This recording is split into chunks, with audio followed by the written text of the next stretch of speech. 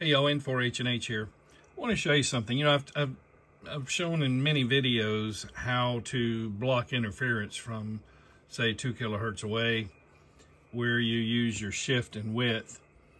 And well, you might wonder, well, what do you do when you've got interference from both sides? So you got interference from above the frequency you're listening to, interference from below the frequency you're listening to. Let me see if I can catch this in time. Watch.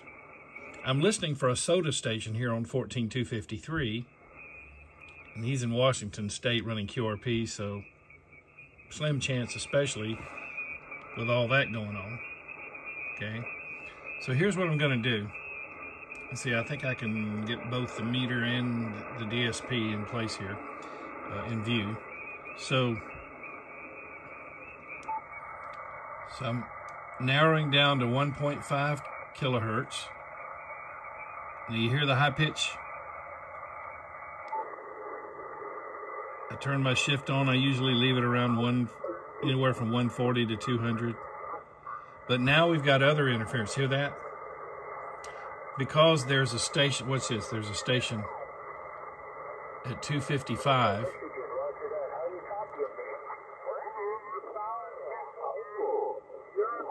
And there's another one at 252. And I'm trying to listen at 253. So what do? You can't solve it completely, okay? That's the thing. But what you can do is, well, okay, you've heard me say that what you'd want to do is shift positive to get rid of that low honking sound, which with upper sideband, if it's a high-pitched sound, it's coming from above the frequency you're listening to. If it's a lower honking sound like we just heard, then it's coming from below the frequency you're listening to. Now that reverses with lower sideband. On lower sideband, if it's a high-pitched metallic sound, then it's coming from below the frequency you're listening to. And if it's a low honking sound, it's coming from above. Okay, so just remember that it changes between lower sideband and upper sideband. So anyway, you hear that metallic sound? Because I mean, I'm shifted positive. I'm going to even pull more of it in. But there's shift 0. There's a soda. That might be a chaser. All right, but then if I go negative, let's say to negative, well, they're not talking right now. Let's wait till they talk again. Where's QR Mary when you need it? I think the other guys might have left. Well, there's somebody 3K down. Okay, I think they moved. But that's okay. You got to hear what I wanted you to hear, and I'll still show you the answer here. So and I think they're not transmitting at 255 anymore either, but the one at 255, because this is upper sideband, will present a high-pitched metallic sound when they're, you know, bleeding over, as it's called. You know, they're 2 kilohertz away. They could have been 2.5, even 3 if they've got a little bit, you know, of dirty transmitter. And I say dirty transmitter, just, you know, how things are adjusted. But you hear that high-pitched metallic sound, you want to go negative with the shift. But when you go negative with the shift and there's somebody, again, upper sideband, there's somebody below this frequency, and that other one was at 252. Now you're going to pull in more of that lower honking sound that you're getting from them. So what do you do when you're sandwiched in between the two like that? Well, here's the deal. The audio spectrum, as far as our hearing is concerned, and our voice, the most intelligibility is coming from up in that 2,000 to 2,500 hertz range. So by cutting out that metallic high-pitched sound, I'm making it a little easier to hear the station I want to hear. And yeah, okay, I'm going to hear some of that low-pitched honking sound, but that, while it's annoying, it does not take away from the area that I need to hear, which is the area where they're most intelligible. So, and that's where that high-pitched metallic sound was. The high-pitched metallic sound is up there on that upper end where the voice is most intelligible.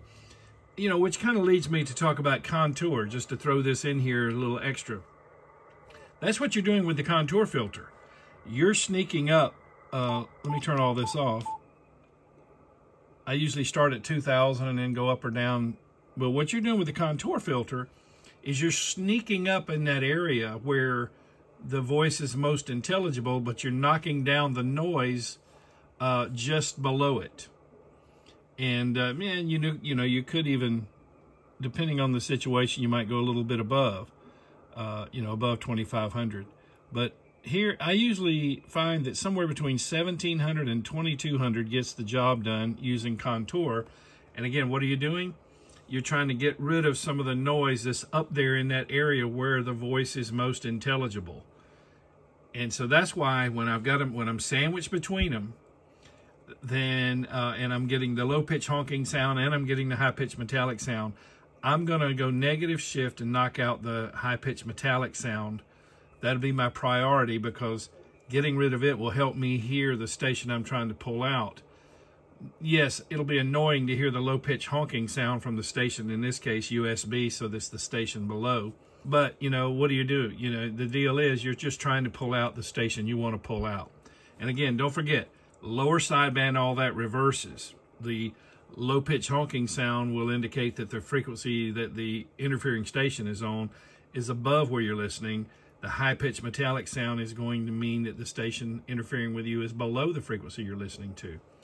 But now, don't forget, this with modern DSP, the shift doesn't change. Older radios it did, okay, but I don't want to bog you down with that. With modern radios, all you got to do is remember this: high pitch metallic sound, shift negative. Low pitch honking sound, shift positive. And on this radio here, the 5000 I'm teaching with, but it doesn't matter. It's the same on the DX10, 710, I mean 891.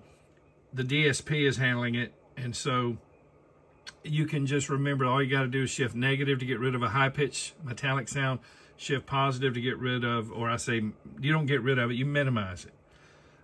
Well, to some extent you can get rid of it, really, especially the high pitch metallic sound. So high pitch metallic sound, shift negative. Low pitch honking sound, shift positive. Does not matter whether it's lower sideband or upper sideband on these modern rigs with this DSP.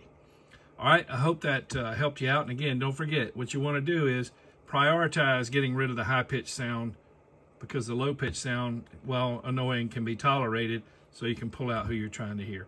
Hey, thanks for watching videos on my channel. Please stand by for 32 more seconds. I would like to recognize 5 of the Patreon team long haulers. Those are people who supported this channel for a year or 2 or more. Without them, you wouldn't be watching this video, so I want to recognize them. Hey, thanks again. 73 from N4 H&H.